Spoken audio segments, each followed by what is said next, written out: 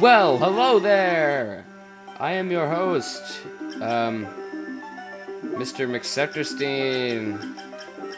This is Castlevania, Aria of Sorrow, and I'm gonna make my name spiffy. There you go. So, the year is 2035, Japan.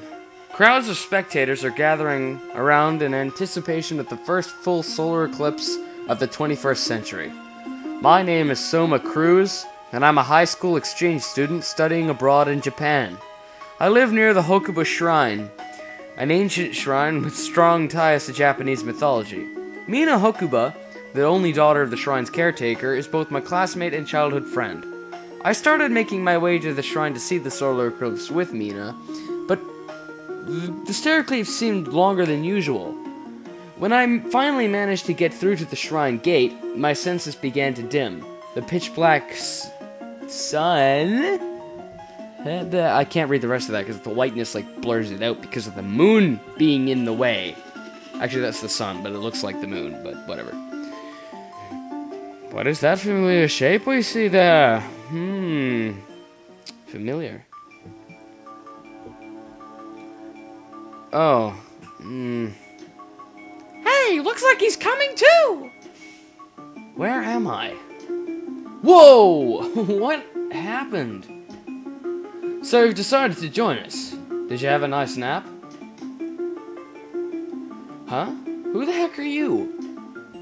It's okay, Sama. His name's Genya Raricado.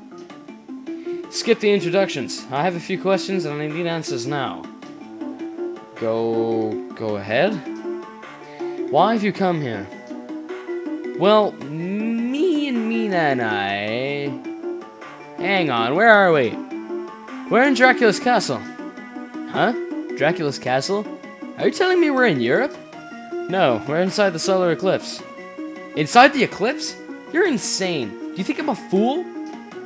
Soma, listen to him. He's telling you the truth. What the heck are you talking about? Give me an explanation. Well, it's like this. Huh, an enemy! Oh my god, the girl died! Gosh darn it! Damn, protect the girl! Yeah! Come back where you came from! Bish!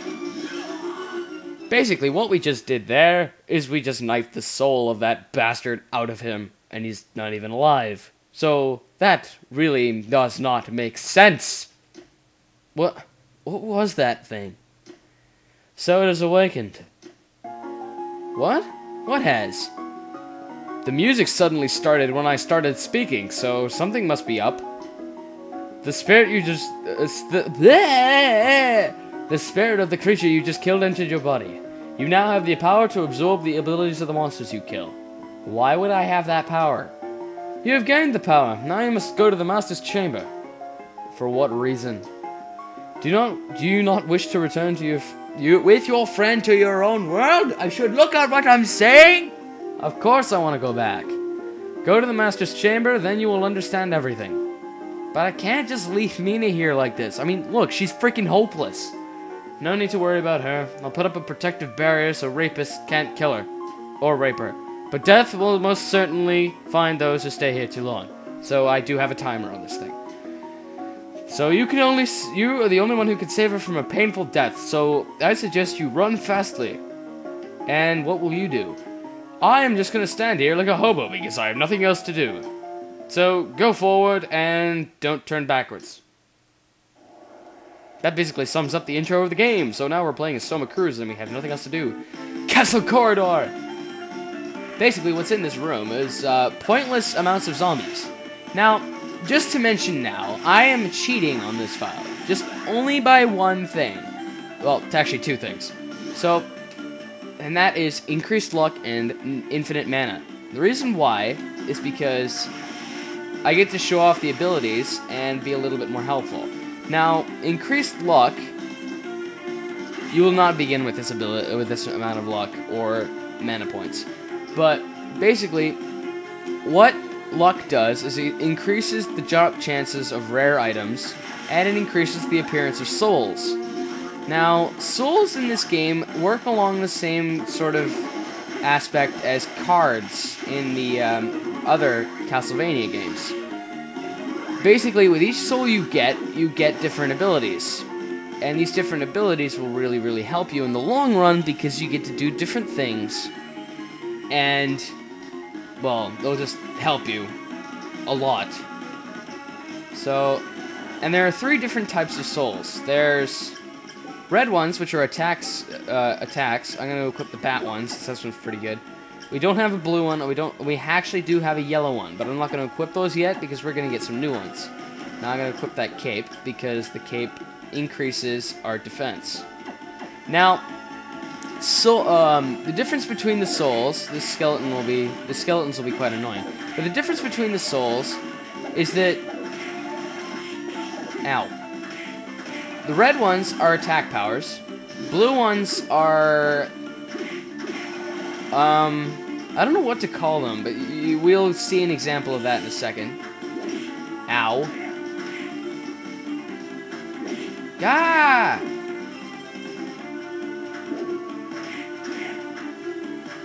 Stop moving back, you son of a... There you go. So the bat one is kind of useless, so we're going to equip a skeleton one and change our sword, because our sword's not long enough. That is indeed what she said. Okay, I just did equip nothing. There. So that's a boss door. We'll be going there in a second. Seriously, make up your mind where you want to go, you stupid piece of poo.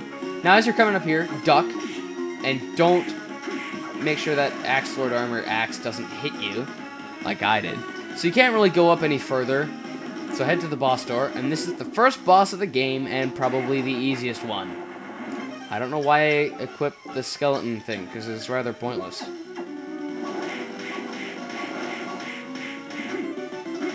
So this boss, being probably the easiest one in Castlevania history, has only 2 attacks, and both of which you just saw. You can't kill me?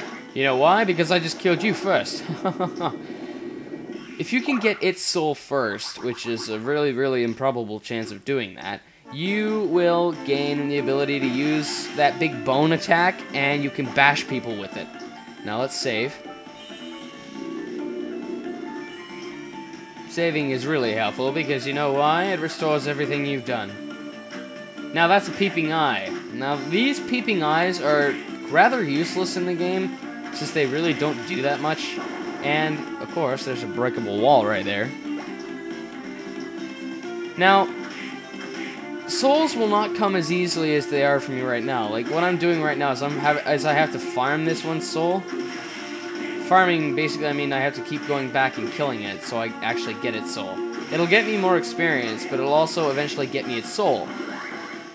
So this one's really useful, and it's a yellow one. So basically, it's a status effect. That's what the yellow ones really are. Blue ones, you'll actually see now because there's a blue soul up here, which we'll be collecting. The music is really great in this game.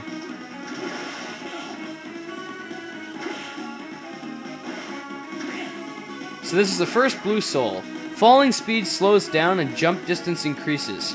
Now, mainly, the really useful thing about this is it allows you to, well, A, jump farther. So now we can explore new areas. And if you really want to, there's a little glitch thing that I can't really do because I don't have the double jump ability yet. But if you, there's a little ledge there that if you can get on it, you can actually skip a section of the game and head straight to the clock tower. But it's really unadvised. Because A, you'll need the experience, and B, you'll need the abilities that we have to get. So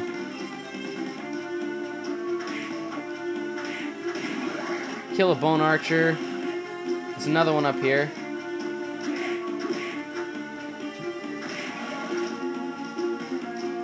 Blue crows.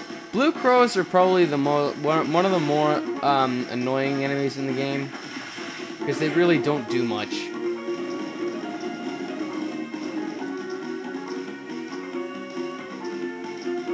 Now that we have the flying armor, we can jump across here. Now that's a white dragon. Now, what you want to do is best effect for these guys is to fight them from behind, but be careful because, as you see there, when you hit him, its head comes back, and it will hit you if you're not being careful and if you're being a dumbass. So you gotta try and hit it and kill it like that. So you can't explore up there. These are zombie soldiers, and its soul lets you throw hand grenades, and that guy's walking into me again. I should really decide to jump rather than attack these guys, but whatever. Whatever floats my boat, which apparently everything sinks it, but... Leather plate.